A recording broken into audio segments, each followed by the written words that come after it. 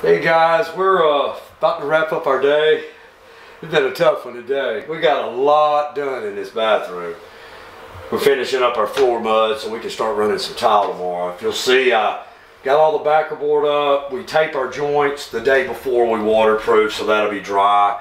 We've roughed in our seat. That's metal lath. There are no screws in that lath on that pan. That's just laid in there. The mud holds the bottom in and the Durock holds the lath in on those sides. And then I scratched in with masonry mix. And we raised the ceiling today too, up to about 90 inches because it was too low. So it's going to be really sharp. We've gotten a lot done here in about 3 days. So I'm pulling a little bit of this mud, and it's always a little challenging. You know, everyone you do, you know, it really takes some patience. You know, you want it to be very, very flat, and you want the right amount of pitch. We usually put about, a 1/4 inch per linear foot. So if that's 3 feet, I should have 3/4 of fall from there to there. That way that water will run off really well, but still not be too hard of a slope, you know, for the client when they take a shower in here.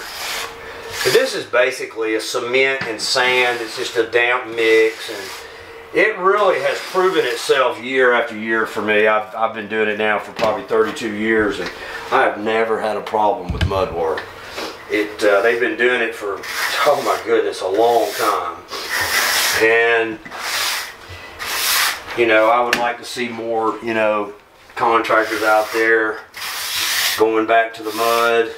There's some other, you know, technologies out there that seem to work, but this is just one that I'm partial to. You know, you want it to be very, very flat. It takes some time to acquire the skill to be able to get it the way that you want it, because it's really all by hand. And you don't want any low places or high places. So once I use a flat trowel, I come with a wood float, and I kind of smooth it out a little bit. And then I always go back and check it with my level, you know, to make sure everything's nice and flat. You know, there's no valleys or, you know, dips in the floor. You don't want any water to hold anywhere. And you also want to make sure that you are the right height at your drain. As you can see, we cover this up because it's a brushed nickel. So, you know, we want to make sure that when we put our tile in, it's flush perfectly with this. So we're going to wrap this thing up and we're going to the house today. I've had enough.